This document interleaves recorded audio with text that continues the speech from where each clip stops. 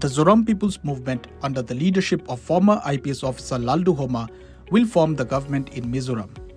Lalduhoma, a distinguished figure in the Christian-dominated state's politics, began his career in Goa before taking charge of Prime Minister Indira Gandhi's security in New Delhi. After leaving the IPS, Lalduhoma founded the ZPM and entered the Lok Sabha in 1984.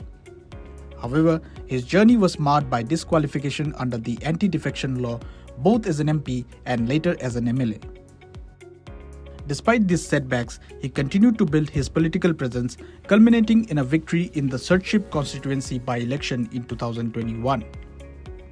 Mizoram's political scene has long been a battleground between the Congress and the Mizo National Front, with the MNF ending Congress's decade-long rule in 1998 under Zoram Thanga. While the MNF and Congress alternated in power, the ZPM emerged as a formidable challenger, especially after gaining official recognition in 2019.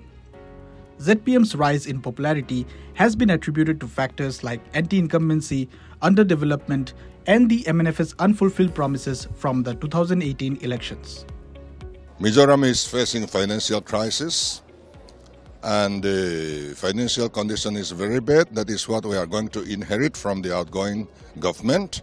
In spite of this, we are going to honor our commitment. After swearing in, we will announce our top priorities for the next coming 100 years.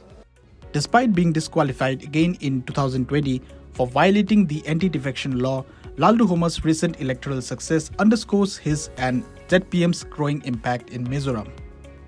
Interestingly, Mizoram remains the only state in the Northeast not governed by the BJP or its alliances.